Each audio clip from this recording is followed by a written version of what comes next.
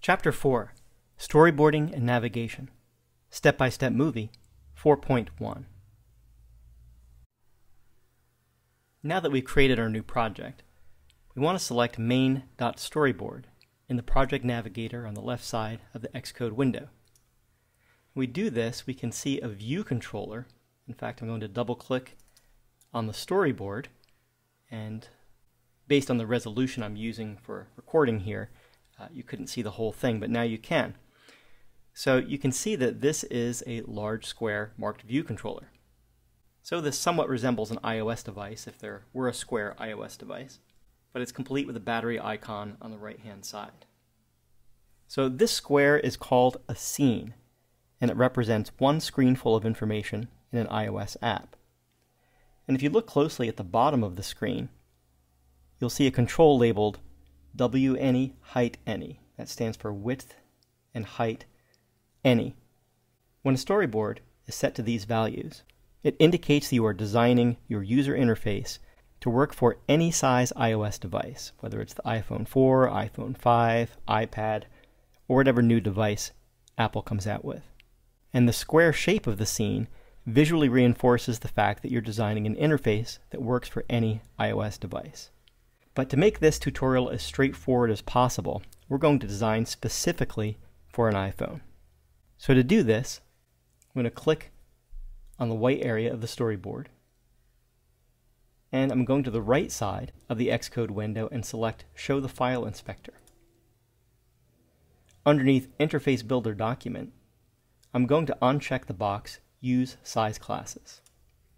Now this is going to display a warning that says, are you sure you want to disable size classes?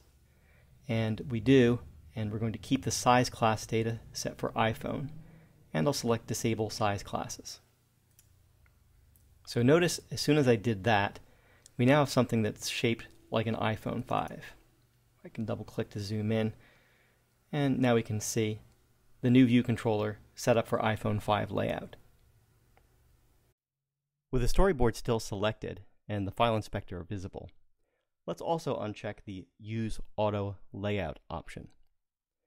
We'll dive into auto layout later in this book series, but for now, this user interface doesn't require the advanced features of auto layout. Now ultimately, this scene that was automatically added to the storyboard for us doesn't suit our needs, so we need to delete it.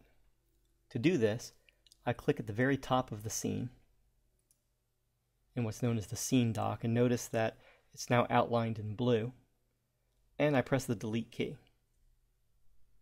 And now I have a completely empty storyboard.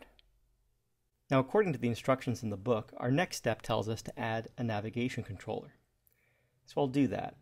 I click on Navigation Controller, I drag and drop over here. You can see it's a pretty good size, so I can just click off and move it in a little closer together. I can even double click to zoom out. Now if you didn't see the object library over in the right hand side, you can make it visible by selecting View, Utilities, Show Object Library. There's a few things to notice regarding the navigation controller we just added. First of all, on the left side of the storyboard, we're seeing an arrow. And this arrow indicates the navigation controller is the first scene to be displayed when the app is first launched. Now, more obvious is the fact that on the right-hand side, a root view controller was added along with the navigation controller. This root view controller contains a table view that can contain a list of items. So Xcode assumes that since you added a navigation controller, you want a list of items displayed when your app first launches. And that works out just fine for us. So let's go ahead and build the project. To do that, I can either select Product Build, or I can just type Command B. So I go ahead and build my project. And you can see that I have a few warnings over here. We can ignore these warnings for now, and we'll take care of them later on. But before we run the app in the simulator, we're going to make one small change.